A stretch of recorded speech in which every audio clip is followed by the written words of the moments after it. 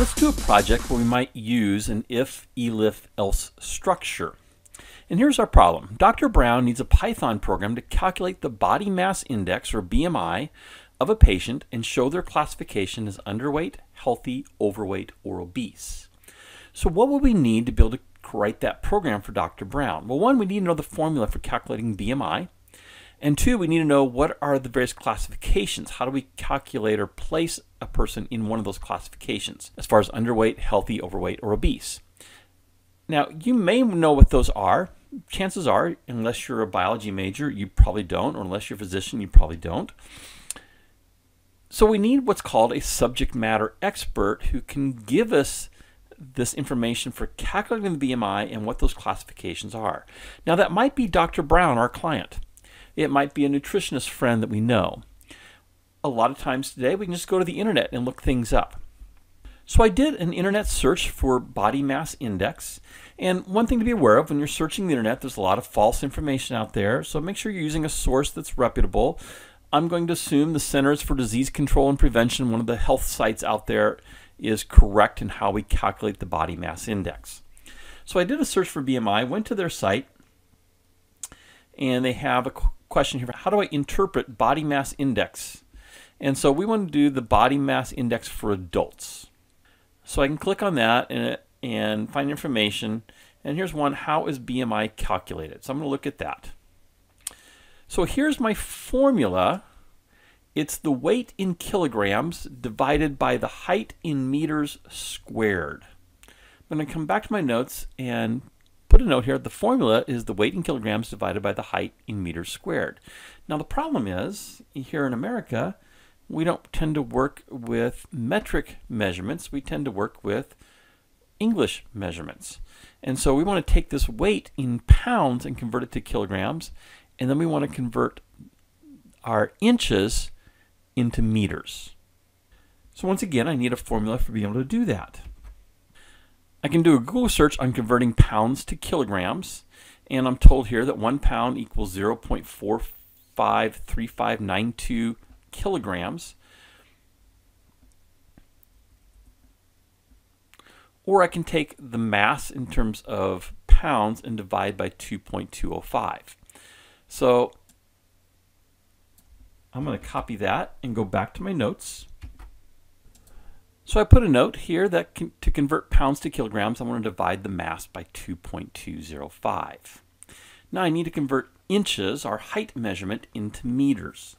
Again, I'm going to go back to the internet and I'm going to search for convert inches to meters. And I'm told that 1 inch equals 0.025 meters, or I can take the length, in our case it's going to be the height, and divide that by 39.37. So again, I'm going to take note of that. So I create a note here of converting inches to meters, divide the height by 39.37. So my new formula is the weight in pounds divided by 2.205. And I'm going to divide that measurement, which is now the kilograms, by the height in inches divided by 39.37, that whole measurement squared. That should give me a BMI number. Now I need to take that BMI number and figure out what the classifications are. So I'm going to go back to the internet and find those classifications. I'm back on the CDC site. I'm going to click this link for how is BMI interpreted for adults. And here then are my classifications. If it's below 18.5, they're underweight. 18.5 to 24.9, normal or healthy weight. 25 to 29.9, overweight, and 30 and above is obese. So I take note of my BMI classifications, and now I can use all this information in writing my Python program. And I'll put a comment here of BMI calculator. I'm going to go ahead and save this. So we'll save this as, I'm going to save this into my Python folder. I'm going to name this O2, since we're in Unit 2, BMI calculator.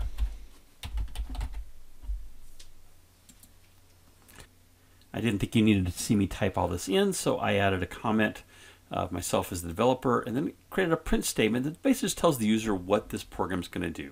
We're going to get the input in terms of height and weight by inches and pounds, calculate the BMI and display that in the BMI classification.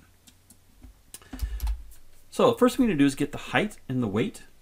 We'll create two variables here, height equals, and we'll go ahead and use a float value in case they put in 70.5 inches. So we'll take the input, we're going to say enter height in inches. I need two closing parens since I have two left. So we'll take that value they input as a string, convert it to a float, and assign it to our variable height. I'm going to do the same thing for weight. And again, we'll go ahead and use float as our data type.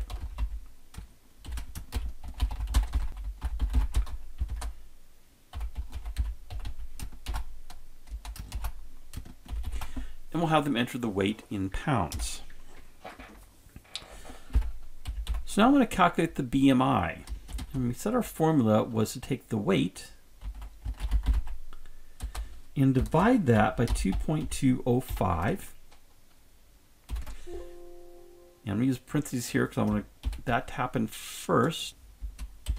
And I'm going to divide that by the height divided by 39.37. That's going to give me a meters. But I want to take that value and square it. So we use two asterisks for a square. I'm just going to add another parenthesis here, so we're grouping all that together just to make sure that all happens first. That's going to give us our BMI. Now let's just print the BMI and we can check it at this point. I'm going to save my document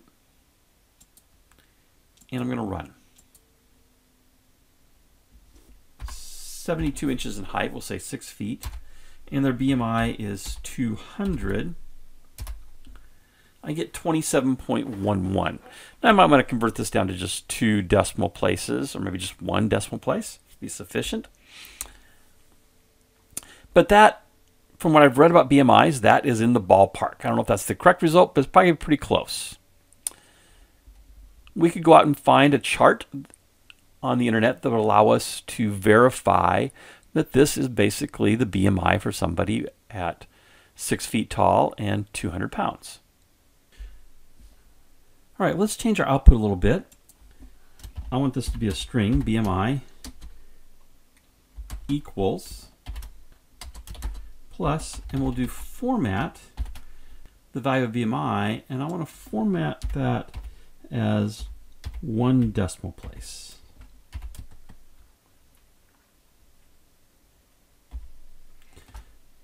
And for every left paren, I need a right paren, so I need 2 double parens there. I'm going to save this and run it.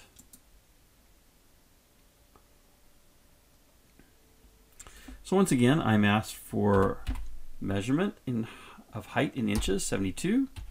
We'll say 200 pounds. Actually, let's drop this down. If I say 190, we should get a lower BMI. And I'm told 25.8. It's writing that off to just 1 decimal. That's the output I want. Now I need to add to that the classification of are they underweight, healthy, overweight, or obese. So let's go back to our program. So I'll add a little comment here of show calculations. Good idea to put comments in your code. If BMI is less than 18.5,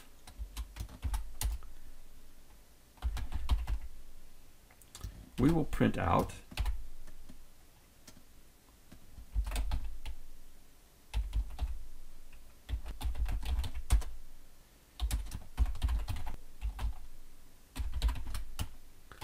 the classification equals underweight. And then we'll do an elif. And here I'm going to say if BMI is less than or equal to 24.9,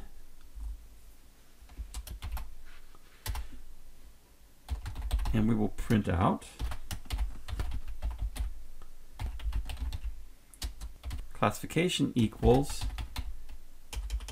uppercase this, healthy weight.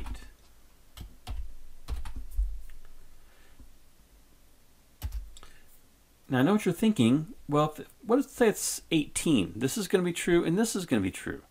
But again, if this is true, this is ignored. So it doesn't matter that both of them are true. The first one that's true is the only one that's going to take place. So now we're going to say BMI is less than or equal to, let's just say less than 30. Because 30 and above is going to be obese. And we'll print.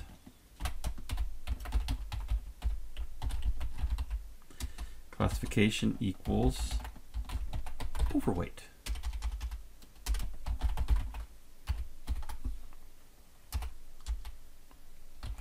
And then we can just do an else, because it's going to be above 30.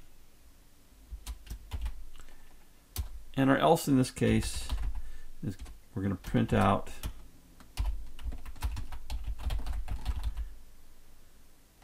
classification equals obese.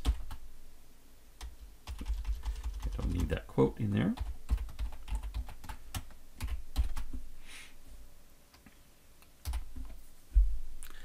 And that will be the end of our program. So I'm going to save this.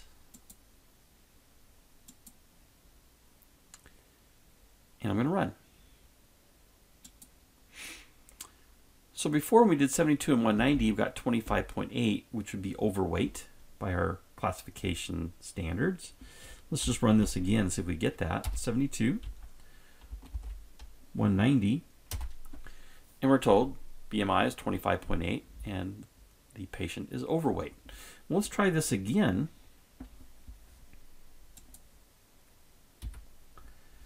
Again, I'm going to do 72. Let's say they lost some weight and they are now 175. BMI is 23.7 and they're in the healthy weight range. Now in testing this, we probably want to do a whole bunch of these and make sure that everything gets close to maybe 18.5 and make sure that's working, as close as 25, just below and just above, make sure those are classifying correctly, and do the same for the others. Let me run it one more time.